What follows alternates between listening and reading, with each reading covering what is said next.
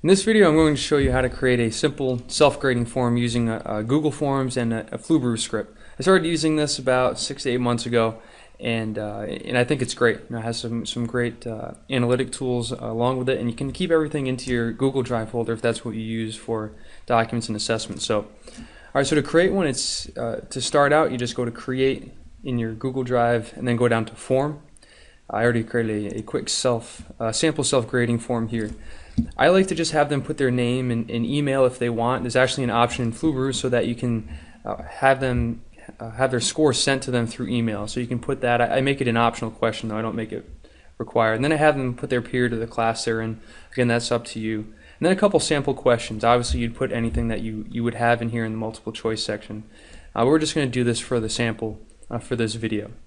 Okay, once you're done creating your form, you'll click Choose Response Destination. Okay, I just create a new spreadsheet with the same name, titled Responses. Now this is where all your grades are going to end up once people take the test or take the quiz. Okay, the next step you're going to do is go to the live form just to see what it looks like, but also to test it out and create your answer key. Alright, so we're going to do that. We're going to go to live form. I like to just name it key, put my email address in there,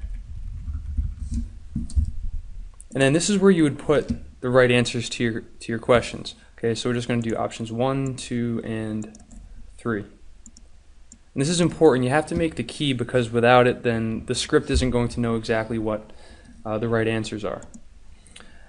Okay, so let's go to see our responses. So if you go back to your drive, it should have two different forms now, the form itself and then the spreadsheet with the answers in it. Okay, so right now this is what you have. You have the response that I put in the answer key.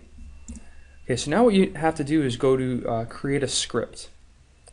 Okay, so to do that, you're going to go up to Script Gallery, and you're going to type in the search bar, put in Flubaroo, F-L-U-B-A-R-O-O.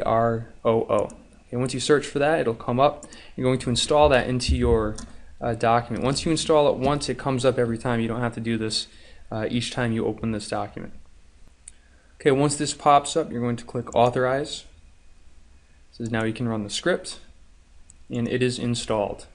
Okay, so now when you look at the top of this menu, you're going to see a Flubaroo option, and it's going to say Grade Assignment. Okay, before we do that, let's just put a couple more sample assignments in there. Okay, some people make the mistake of sharing the spreadsheet. You actually need to share the Google form itself. Okay, so when you go to the form, you're going to click View Live Form. This is the link that you're going to send people. So we have this open. Let's just do a couple sample student responses. So we'll do sample student 1, period B. We'll say they got first 2 right and then got the 3rd wrong. I'll submit. Okay, we'll submit another response. Call it sample student 2, period C. We'll say they got all of them wrong.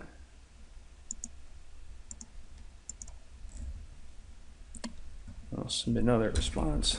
3rd student, so we get the point. Say 1, 2, 1. Okay, so now you have a few different responses from your students. Now you don't have to wait until the end to create your key or to run the Flubaroo script, but there's really no reason to run it until you have some student submissions because there's going to be nothing to grade. Okay, so let's go back to our form here.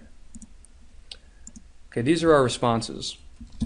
Now we have the key, sample student 1, 2, and 3 with our grades. Now when I first started doing this, I would actually have to go through and see exactly what each submission was, but you don't have to do that with the Flubaroo script. You just click up here and click on Grade Assignment. Now this is important. What you have to do is designate which responses are just identification for the student and which ones are actual points. And you can also scale it based on 1 to 5 points or to skip certain questions altogether. Now the first 3 things they enter, the name, the email, and the period, aren't going to be graded. If you put 1 point for them, it's actually going to assume that it's wrong if it doesn't say exactly name, email, and period. So you want to choose the grading option, Identify Student. Then you want to put 1 point, or however you want to scale this for your sample questions. The next step is you have to identify the key. Okay, so the key I just named key, but you can name it whatever you want as long as you can identify which one of these responses is the answer key. Okay, after that, it's grading says complete. You're going to view your grades, and you're going to see that there's two tabs now. There's the student submissions tab in the spreadsheet. There's also the grades part of the spreadsheet. This is where you're going to get your information on what their score was, but also how your class did. So up at the top here, it says points possible. There were 3. It says the score, the average was a 1.3, 3 submissions, and 1 really low score. Okay, then you can see what the students got, percent correct. Okay, for student 1 got a 66%, student 2 got a 0, student 3 got a 66. It says how many times they submitted.